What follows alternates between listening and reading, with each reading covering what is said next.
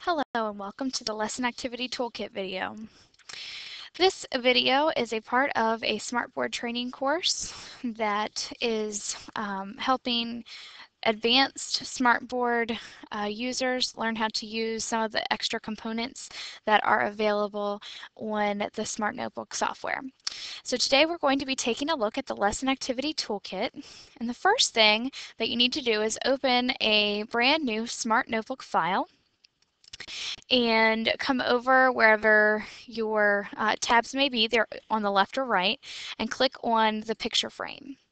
Over here are some of the resources that Smart Notebook gives to you to use as you plan your lessons. What we will be using today is called the Lesson Activity Toolkit. Now, some of your Smart Notebook software copies may not have the Lesson Activity Toolkit downloaded. So the first thing that I'm going to show you is how to download this resource. When you are in the picture frame tab, you need to go up here to the little wrench that says Show Additional Gallery Actions. If you click on that, there's an option down here that says Check for Updates. Come over here and it says Lesson Activity Toolkit. Mine says 1.0. If you click on this and wait just a moment,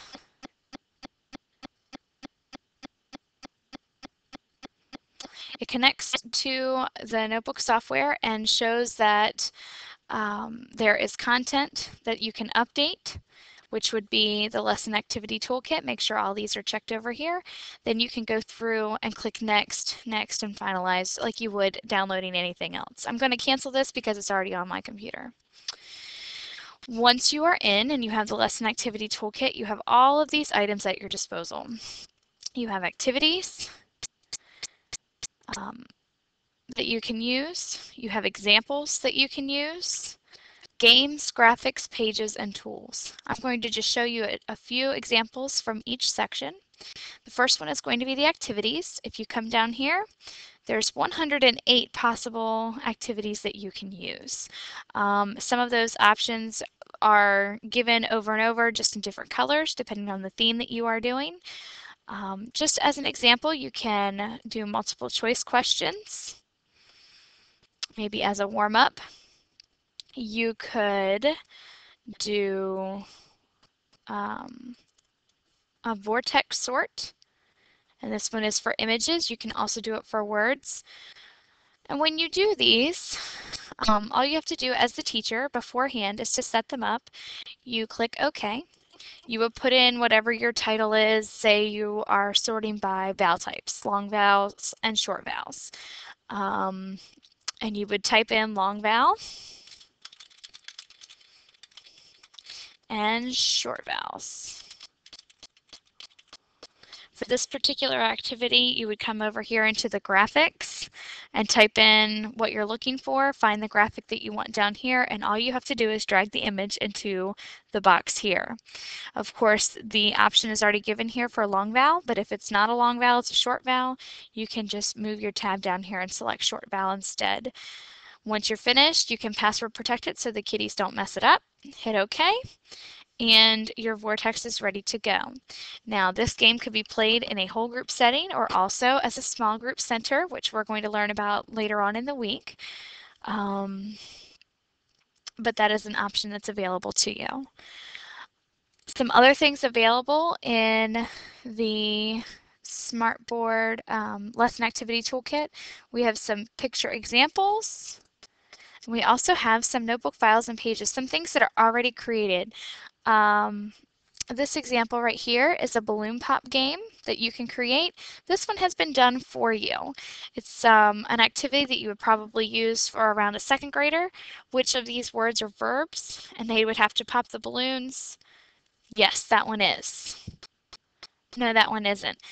And I will also be teaching you how to use the balloons and edit the answers, and also setting them up so you can pop them. Let's see. Some of the other games you can use. These aren't really games, but Are very helpful. These are pull tabs that you can use. Say you have a activity up here on the Smartboard, and the students might need a reminder of the directions. You can program this pull tab to have the directions. You can even program it to have a voice activated where it reads it to the students if they can't read it for themselves. And then when they're finished reviewing the directions, all you have to do is push it back over to the side. And that way it's there every time you need it, but it's out of the way, not taking up valuable Smartboard space. Some other options that are available would be some already made lesson pages with some a category sort, for example. This one you can type your text in and the students can sort. And finally, there's already some smart response pages that are created for you. And these we would use more than likely for creating a Sentio quiz, which we will also be doing later on in the course. As I said before, any of these items that you choose to create, you can use in a small group setting as a center activity or as a whole group activity to either introduce, review, or practice whatever skill you're working on. I hope this has been helpful and see you soon.